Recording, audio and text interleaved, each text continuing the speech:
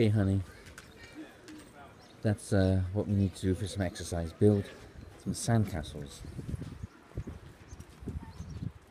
Oh, let's go this way. Right. Anyway, I tell you, these cafes, they're in nice locations and they have cream teas and this sort of thing, but as a general rule, they have expensive. Like a cup of tea was £1.75. I mean, not everything was at that high a profit margin, but anyway, we're on Brean Sands now, and that is a bit of a walk up there for those so inclined. It's interesting actually, I was just reading about it, and you've got stuff there from like the Iron Age, stuff there from World War II.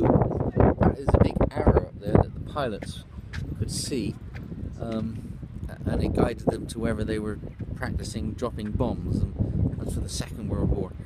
So you know, it's a little bit of a, not maybe a day trip, but kill a morning or an afternoon.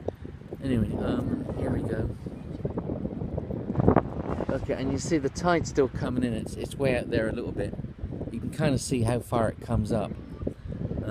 Not this far, and I don't actually know if anyone needs what sort of permission people need to actually park their cars on the beach here. But see all the way up there, a bunch of cars all the way up. To figure that one out. Anyway, bye gorgeous.